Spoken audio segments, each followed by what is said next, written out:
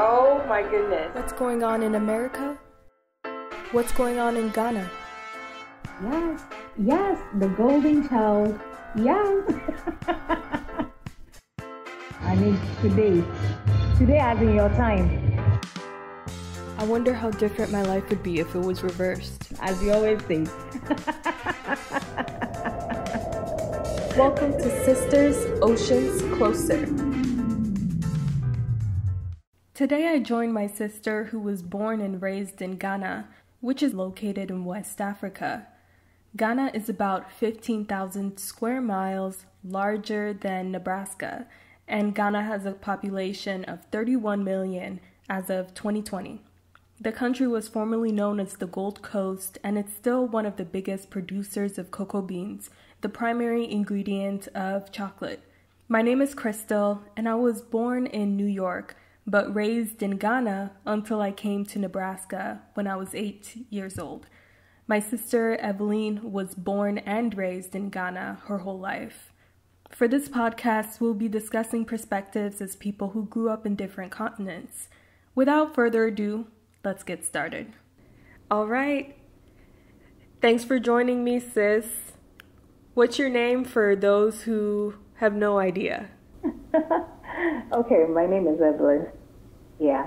Do I need to go by the full name? No, it's fine. We'll keep it casual. Yeah. Okay. So, basically, I wanted to have you here to talk to you about our perspectives on money. It's something that I always think about because our conversations, when I tell you how much something is or I'm complaining, you'll be like, Crystal, that is wealth in Ghana. Like, let's just jump in. I know, right? For example, when I told you my rent would go up to almost $1,000, it'd go up to $950. Wow. And it's so funny. But is it for a month or a year? For a month. Oh my God. Okay. I mean, how many months does $950 for you? Crystal, that's a lot of months. Okay, let me convert it to cities and see. Then maybe I'll be able to tell how much, how many months it is. I'm just doing a rough estimate. It might be almost $4,000. Oh my God. For cities. $900 is 5,400 Ghana cedis here. So it's the least rent you can get is 150 Ghana cedis in Ghana. And I'll say it's somebody's more than 2 years rent in Ghana. Yeah. Let me use mine as an example. Mine is 250 Ghana cedis. So it's almost a 2 years. Almost a 2 years rent. Wow. Honestly, oh gosh. That's kind of... We are saying the rent here is so killing, but it seems your end, it's really serious. It's really serious. I don't know, maybe, okay. It's just funny. It is. It's just funny how we cry about rent, but when you go to the other side, people are really suffering a lot to also pay rent. But I think when it comes to work and salary and all those kind of stuff, we don't get that kind of money. Mm-hmm. Just imagine,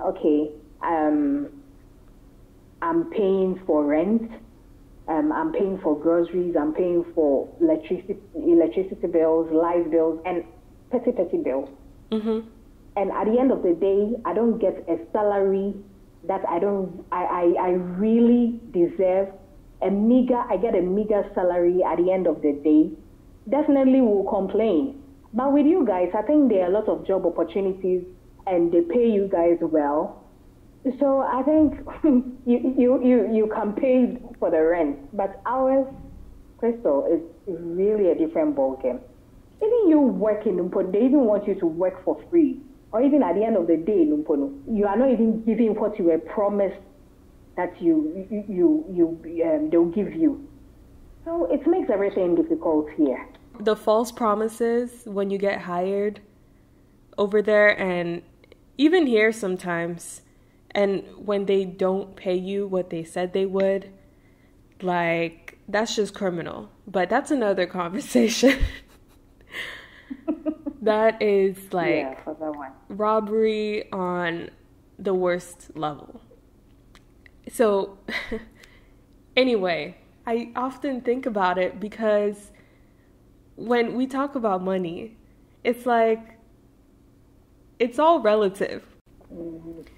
And it's so funny that you guys want to come to America to have the job opportunities. And trust me, there are a whole lot of people who are trying to, even if it's less with their last penny or their last savings, they'll still try and come, like, go outside the country. Because there you get better opportunities. Mm-hmm. Let's put this one aside. If the person gets there, just imagine within like a year or two, and if the person is, at least if the person gets a good job over there, even if it's not really a good job, this menial job in America, I guess that it really pays a lot. Yeah, in comparison. A lot more in someone who is sitting at the office in Ghana here. Mm-hmm. So the person will rather choose that option, make a lot of money, come home and settle. Yeah. I know that money is very hard to come by and all those kind of stuff, but Crystal, trust me, when it comes to this place, Ghana, Mm-hmm. it's very serious. The rich keeps on getting rich, and the poor. It's the same story here. So Crystal, you guys, I don't know. You guys have a better opportunity. Yeah, Seriously, for sure. you guys have a better opportunity. Yeah. Just imagine someone who is cleaning in America. Look at you guys, they pay you in hours, right? Mm-hmm. Or something, yeah. Here, at the end of the day, the person doing the cleaning job over there receives more than someone who is even sitting in an AC here in Ghana. Someone who is wearing suits and goes to work, sits in his office and receives something that we all just imagine. Like, someone outside the box will be like, oh, this guy with a suit and tie and everything, oh, he really receives a lot. Forget his Crystal. Mm-hmm. Someone doing cleaning in America even collects more than him. That's why I like talking to you about this, Anytime I hate my job, I'm like, okay, well, at least they have to pay me. At least, I can afford some things, but I don't know. I still think it's crazy when we talk about how much is not enough for us versus like how much would be enough for you. It just makes me realize how all of this, like how rent and, the price of things, it's all just very artificial. It's like, who comes up with this?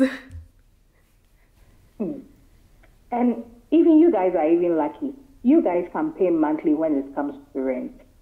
But ours, you have to pay 2 or 3 years or even 4 sometimes in advance. Just imagine, where is that person going to get all this bulk money from? Yeah. It's like you have to have connections. When you go to the rent control and whatever, they are like, oh, landlords or landladies should collect 6 months rent. But Crystal, still they are collecting the 2 years and if someone collects 1 year, then it means the person is showing you mercy. Mm-hmm. 1 year, you wouldn't even get. It will be very difficult. for you to get. Yeah. Just imagine someone going to look for all this money in bulk and give it to you just to stay in your house. Meanwhile, too, the money, but you are not even getting. You don't even deserve what you are even getting. The kind of work that you put in your work, the kind of energy and everything. The money, you don't even deserve the money at the end of the day because it's so small as compared to the energy you put in, your sweat, everything. Yeah, it's like... Sometimes it really becomes annoying, Crystal. Yeah. Sometimes it really, really becomes annoying. It makes me think of how a lot of farmers here are paid.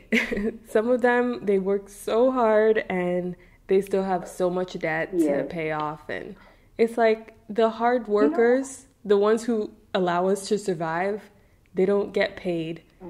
Like, we call them essential here, but they don't get paid as if they are. And I think the whole system is just, it's really messed up. Okay, so that is how it is here too. Just imagine, just recently the cocoa farmers they were complaining so bitterly.